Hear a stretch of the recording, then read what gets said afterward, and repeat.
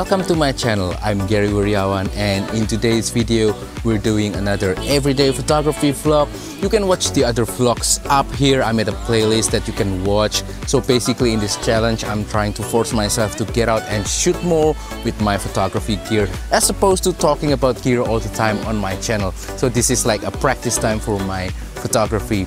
Today we're here in a mini zoo called Obelix Village here in Yogyakarta. It's a really nice place, not just for the zoo, but just like the overall scenery and the surroundings. It's just very nice, very natural, and I just really love it. And today also we're going to try some different lenses as well. So I have one particular lens that is still new. That's the Panasonic 14mm f2.5. We're going to try to showcase it in today's video. We're going to try to shoot some pictures with it and also try to experiment with the composition, the sharpness, and just the overall function of that lens. For the other gear, I'm using as usual my Panasonic GX85 camera, and also I have some different lenses that I carry with me today. In particular, I have the 35 to 100mm telephoto lens that I really love, the f4 to f5.6 version, the small one.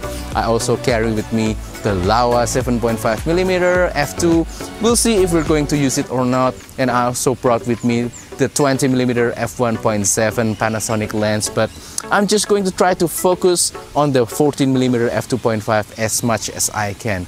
Alright, let's try to shoot some pictures. Alright, so for the first composition of today is just another paddy field, but this time we have a good opportunity of using foreground. Right here we have some plants that are a little bit colorful to complement the drying yellowish paddy field that looks kind of dry and dull. So yeah, the gear right now I'm using the 14mm f2.5. so yeah, we're going to try to make some compositions today that are interesting and also to take some portraits. So the 14mm, I'm very comfortable with this focal length because it's very similar to the focal length of what's on my phone usually. So yeah, I chose these yellow leaves because it looks more colorful than the green one, to give it a little bit of contrast to complement the paddy field as I said earlier. So this is the composition that I was thinking.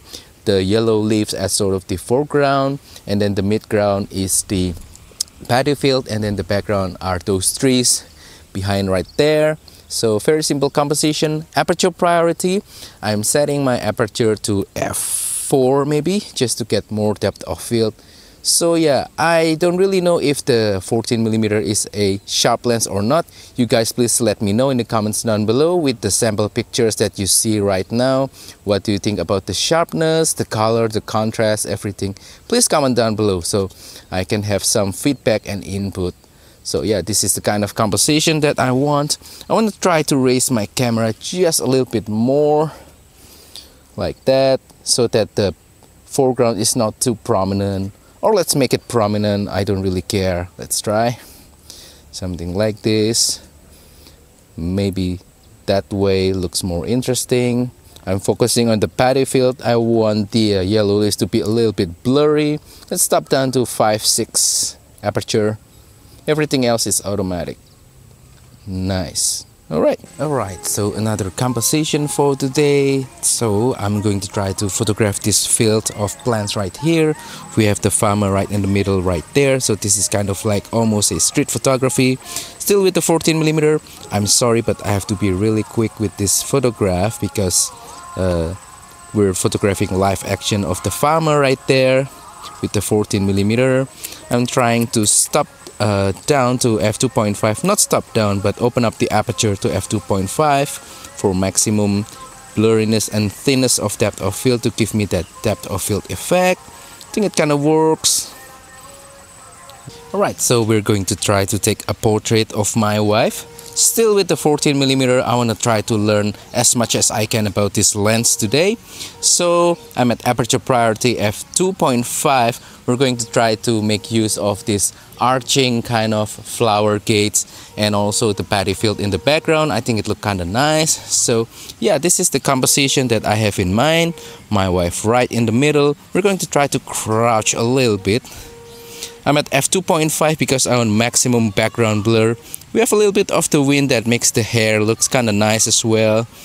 I always love the wind effect as long as it's not too crazy.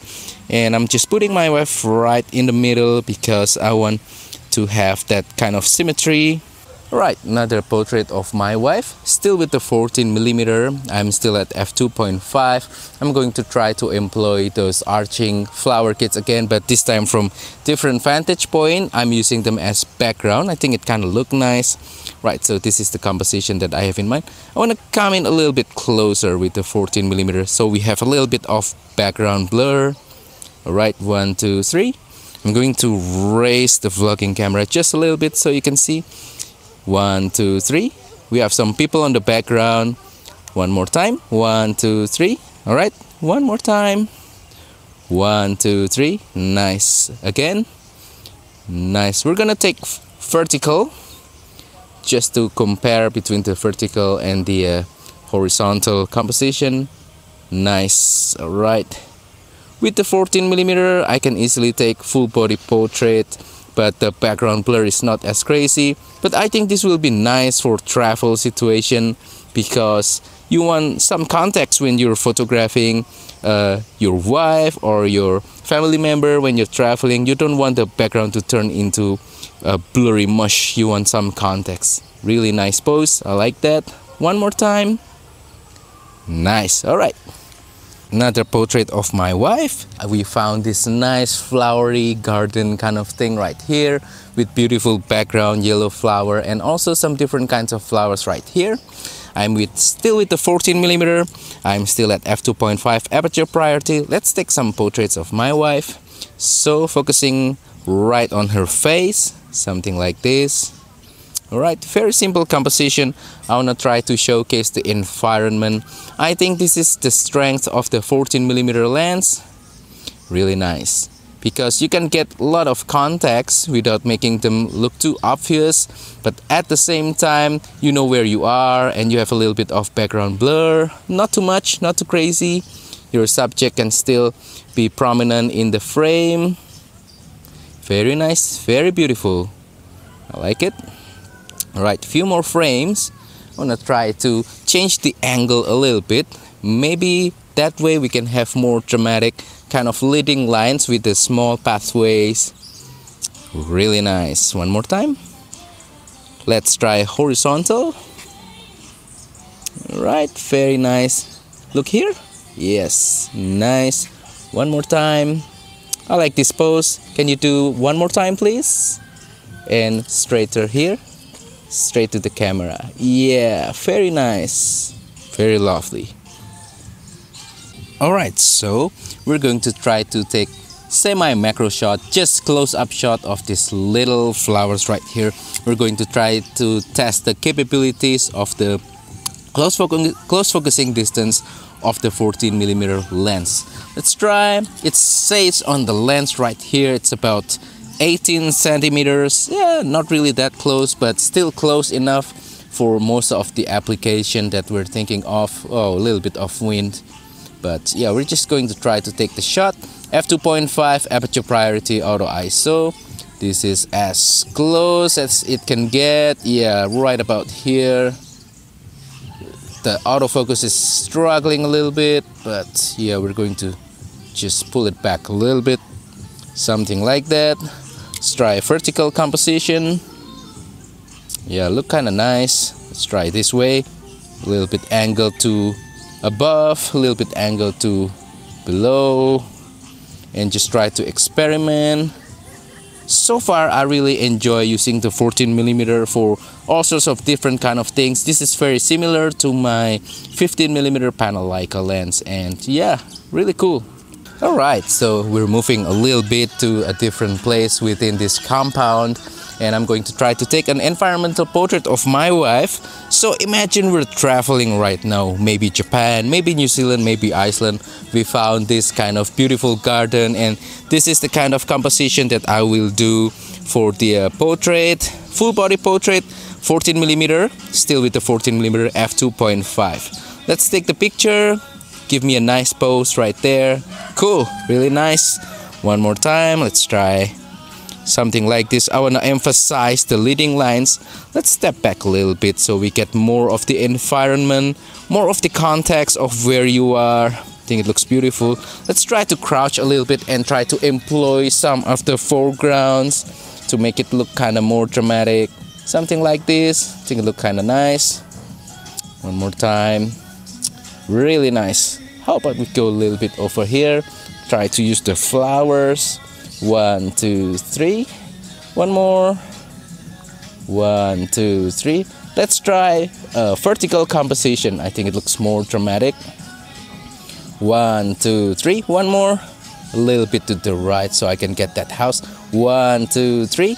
Alright. Alright, I'm going to try to take a picture of my wife again. This time we're trying to capture the whole house as a sort of a framing device to help frame my wife in the middle. Still with the 14mm f2.5. I'm keeping it at f2.5 for right now. So I'm putting my wife right in the middle. This is the composition that I have in mind.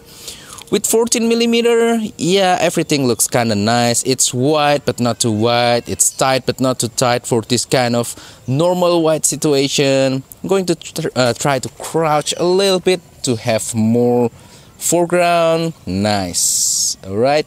Can you look straight in front of the camera? Yep, very nice. Couple more pictures. A few more. Look over here. Last one. Nice. So a quick tip for travel photography, for landscape photography, for scenery photography. If you encounter like a very unique object, for example this house right here, look around you and try to employ some foreground, especially if you're using a moderate wide angle like the 14mm that we have today, so that you can enhance the picture, make it look nicer, to have a little bit of layers, depth and 3D effect on your picture. I think foreground always helps. So yeah, for right now we don't really have any foreground, but if we crouch, see right there we have some nice these purpley flowers right there. I don't know the name of those flowers, but as you can see with this kind of foreground, you can make the picture look a little bit prettier compared to without foreground. So this is without foreground. I'm trying to take just one picture so that you can better understand. And now if we crouch and we have the foreground, something like that. Let's try to stop down to about 5, 6 so that the foreground is not too blurry. We have more depth of field. I think that's always nice for scenery. Let's crouch a little bit further. Try to lower the camera even further so we can further emphasize the foreground. And that wraps up today's video. So that is all for today's video. I hope that you enjoyed today's photography vlog. I hope that you're inspired, makes you want to go out and try to shoot something. And please let me know in the comments down below what do you think of the pictures today, especially the one with the 14mm lens. What do you think about the sharpness, about the contrast, the composition, the compression, that kind of stuff? Let me know in the comments down below. Also, don't forget to support my channel by liking this video, sharing this video, subscribing to my channel down below. And if you want to support my channel even more, consider using the affiliate links in the description below and use the super thanks button down below as well. Thank you and see you in the next video. Goodbye.